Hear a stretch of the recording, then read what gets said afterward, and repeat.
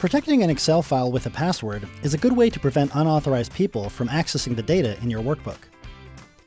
To password protect an Excel document, go to File, Info, click Protect Workbook, and select Encrypt with Password.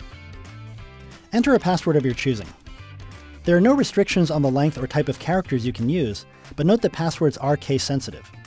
Click OK, and confirm the password by typing it again. Click OK. Once you close the workbook, the next time you open it, you'll be prompted to enter your password. Be aware that if you forget the password, you'll be unable to open your file, and there's no way to recover the password or open the file in another way. So be sure to note and remember the password. To learn more about Excel, or to browse our entire library of courses, visit linkedin.com/learning.